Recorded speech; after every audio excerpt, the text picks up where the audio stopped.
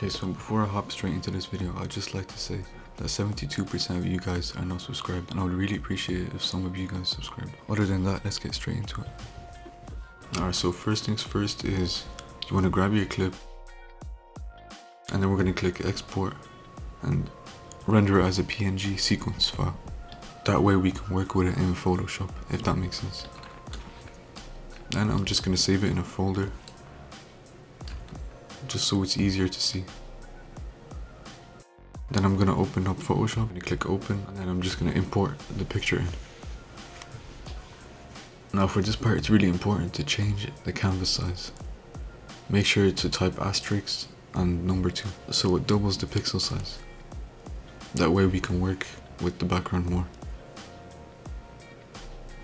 Then I'm just going to select the whole frame and then make sure to click invert so that it collects everything. And as you can see, it's already looking pretty good. And now what we want to do is we want to quick export as a PNG, and we're going to save it in the same file.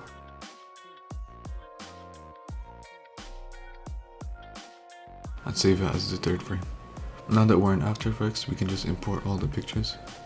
And I'm just going to pre-comp it so it makes everything a lot easier. Then I'm going to check the resolution for the last frame, the last picture that we made. And I'm just going to type it in here. Make sure it's the exact measurements. And now what we want to do, we want to go back to the pre-comp, add 2 keyframes, one at the start and one at the end, and then just kind of zoom out until you get that effect. And then we're going to F9 to easy ease, and once we play it, it should look nice. And then, this is the last step. We're just going to take the actual footage and put it as the top layer, and it should blend already really well, and that's it.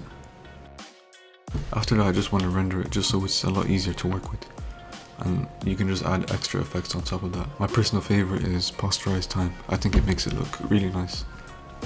But yeah, I hope you guys enjoyed the video, and make sure to leave a like and subscribe.